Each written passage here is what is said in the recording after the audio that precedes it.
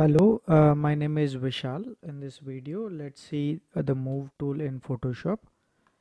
Before going into that, I've got a simple Photoshop file which has got some ground images, and these images are created in different layers. So here you can see the layers window or layers palette, and you have different layers here in which each and every crown image is kept as a separate piece. Layers palette here can be opened this way, or you can go for Windows and choose layers. Alternately, you can press F7 on the keyboard. So I'm opening the layer, and if you see right now the layer 1 is selected. So what I do is, if you see here, I'm in the move tool. I can use V as the keyboard shortcut, and now I can just click, and then you see I've selected layer 1 copy, which is this layer, and if I come here and click, that will change to something else. So basically I can directly click any of the layer and then select them, and you could see that layer is selected. So I can just click and move, and I can place anywhere I wanted them to be, like that. So move tool primary use is that if I generally disable this option, I will not able to select that layer by clicking in the viewport, because that option is off. So if I make that option on, I can do the selection just by clicking here. When there are one on the top, I've got different layers, and if I'm feeling very much confused, I can right click and specifically pick any one of the layer, and I can start moving them. So just you need to right click and identify which layer is that, if you have overlapped graphics here on one top of each other. So that's the primary use here, and there is option here which is basically group or layer. Right now I've kept all this into different layers. So when I picked here to the layer, when I click, I directly select the layer there.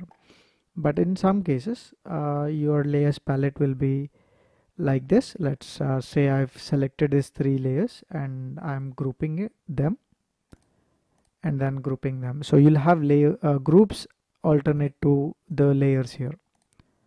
So selecting a layer or selecting a group is a different thing here in this case. So if I pick this to a group, click it, I'll be selecting the group directly instead of the layers there. So I need to change to the layer where I'm able to select directly the layer here. So if you could see, there is an option here which is show transform controls. Whenever I select a particular layer,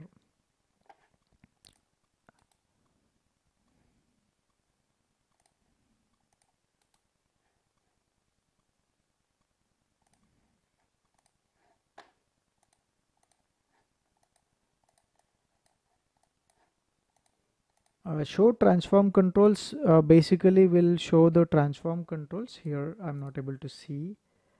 I don't know what happening here. Let me create a new layer, fill something into it.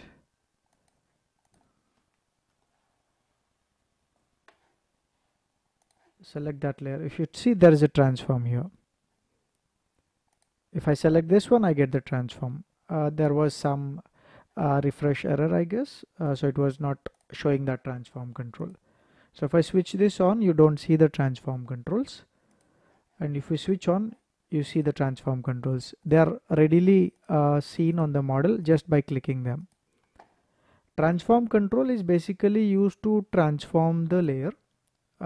Generally, to access it, we use Ctrl T shortcut, and then we get the transform controls, where you can able to move that layer, you can scale that layer, or you can rotate that layer. So you can able to do all sort of transformations with the transform control. So when I keep that on, this transform controls are directly shown, so that you can directly move and then you can rotate any way you want. So I'm switching off the transform controls and going back. So that's the transform controls. Then you have align tools and distribute tools here. So I'll be selecting all the layers one after the other, like that. So I've selected all the layers, and then here we got the align tools. These icons are like self-explanatory. Initially I select these two layers.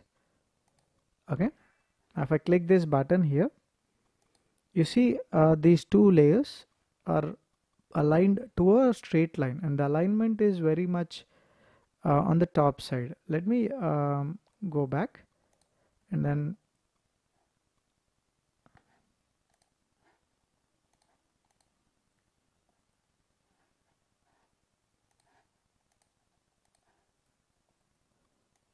scale it that way.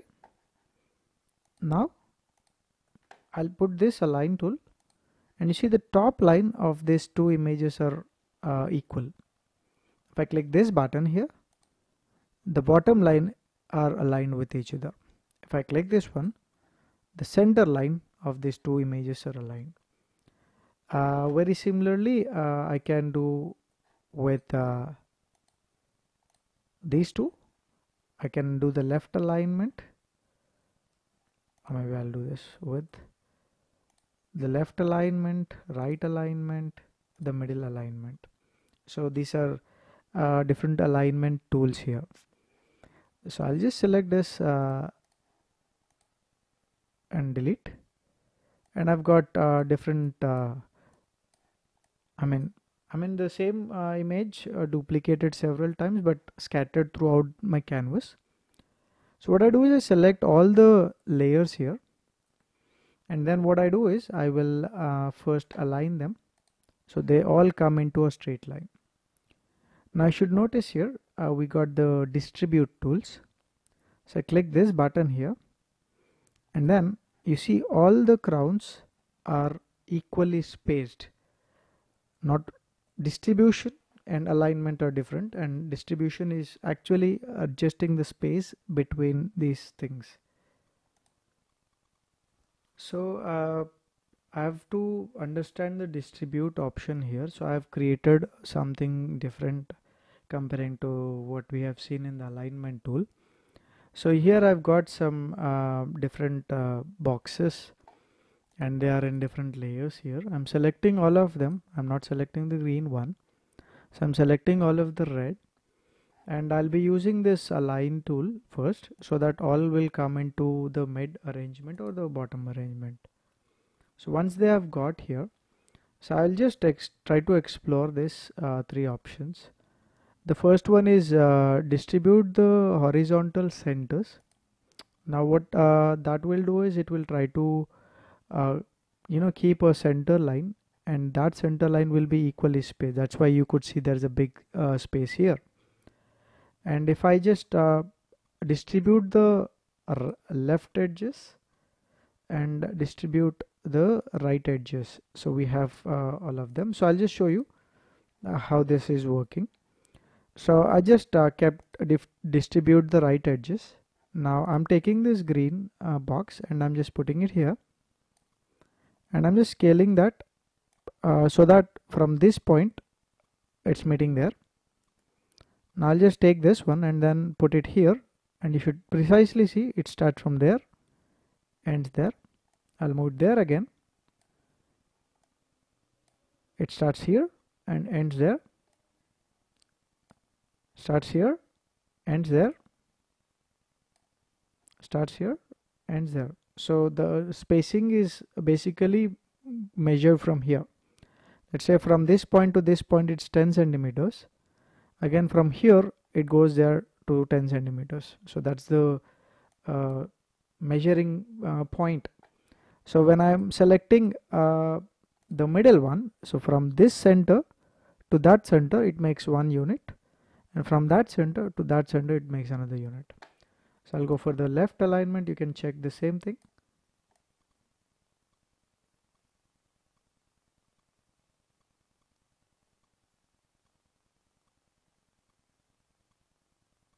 Okay, that's the distribution tool for us. So it will generally allow me to keep spacing equally. Generally, when the boxes are of different size, you will see this kind of uneven spacing because it's trying to keep that spacing from middle line to middle equal. So it goes that way. So that is distribution tool. So, I've got this photograph here which was shot with a mobile phone, and actually it is the same location, but I have managed to take from different angles. I just panned my mobile, so I got different perspectives of the same, so they're slightly displaced by the position. So what I will do is I will just try to make my canvas slightly bigger. So I'll just go to image and then choose the canvas size, and I'll put a 200 inches width and somewhere 50 inches height, so the canvas is bigger than what it was. So I'll select these three images and then choose this tool called align or auto align layers, and then here there are different ways how the alignment happens. So if you see, there is a auto alignment. I can enable vignette removal if there is anything like that, and I can also do geometric distortion. Sometimes generally due to the focal length, the amount of distortion we get in any shape, that will be fixed by changing the scale of the image or shearing the image. Let's try to understand this. So I've got enabled both of them, and also there's a warning saying that there is no camera metadata with this images what I brought here.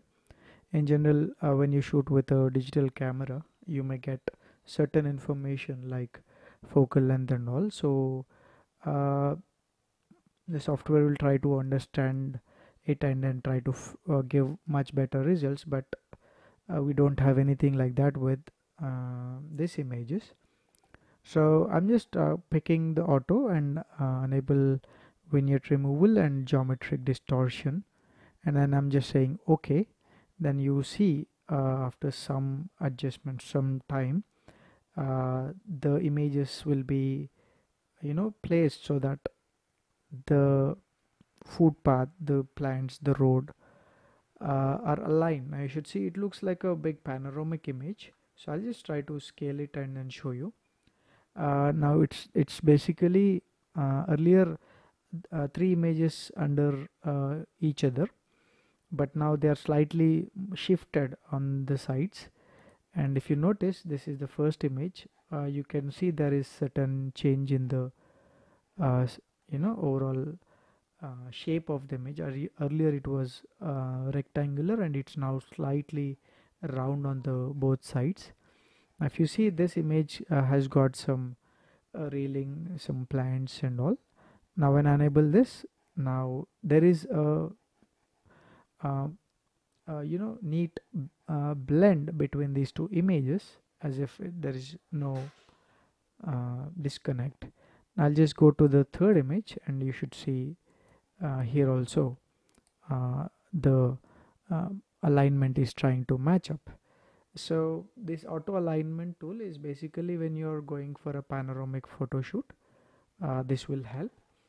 And we have different types of alignments. Now in the auto alignment, what generally happens is it will try to do all possible transformations and shears for the image.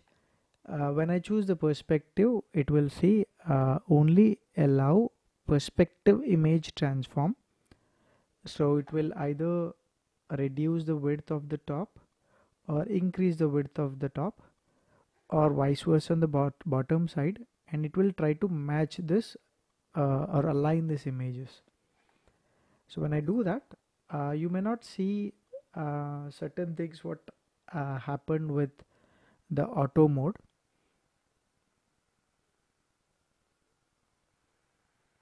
I should see earlier, and this is normal, there is no scale. The second image is completely changed its perspectives, and it is trying to match here. There's another image which is trying to match in between here. So it's only generally perspective transform is this one. So it will only transform the top or the bottom or the sides. Basically it only changes the length. So now there is collage. It will scale, it will rotate, or it will move the image without doing perspective transformation. Okay, again you get the alignment. So the images are basically moved, and then they are trying to match with each other. There is a separation because there is a white balance issue, or the tint of these two images are different. But if you fix that, they perfectly blend. Then we have cylindrical. It will do the cylindrical image transformation. Again, it will distort the images slightly to match the alignment. You should see that it's changing that transformation. We have spherical. Again, spherical transformation. Reposition only translates the image. It just moves here and there. It will not rotate, it will not scale the image, it just moves and then keeps that. So what all transformations you want to apply, you have different options here. Okay, so this is very great when you're going for a panoramic image.